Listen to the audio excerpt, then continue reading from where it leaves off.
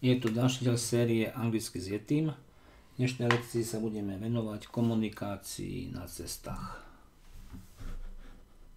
Do you speak Czech? Hovoríte česky? David speaks English. David hovorí anglicky. I travel a little. Little.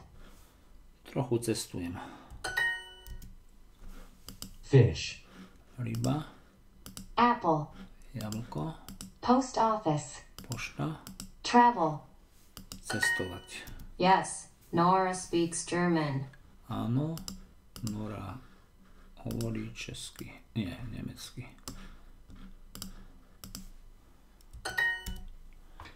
Tom hovorí anglicky a španielsky. Tom speaks English and Spanish. He travels a lot. On hodne cestuje.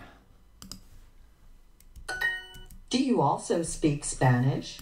Sack. Speak. Hovoríš tiež španielsky? My hamster speaks Czech. My hamster speaks Czech. Môj škrečok hovorí česky.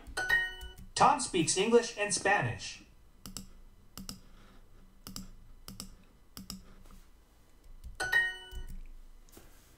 My boyfriend also speaks German.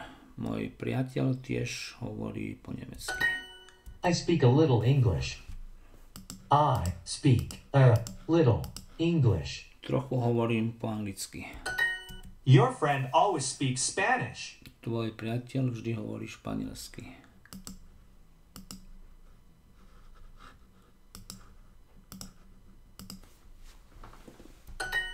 My wife speaks a little German. My wife speaks a little German. Moja manželka hovorí trochu po nemecky. Linda hovorí trochu česky. Linda speaks Czech a little.